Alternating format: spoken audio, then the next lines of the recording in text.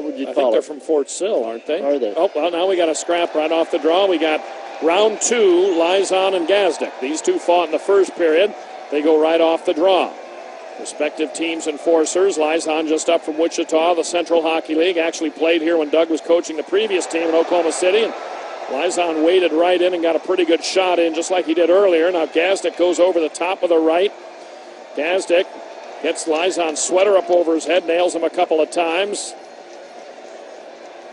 Gazdic throwing a lot of punches, some connecting, some not. Now they wrestle to the ice, so another pretty good scrap.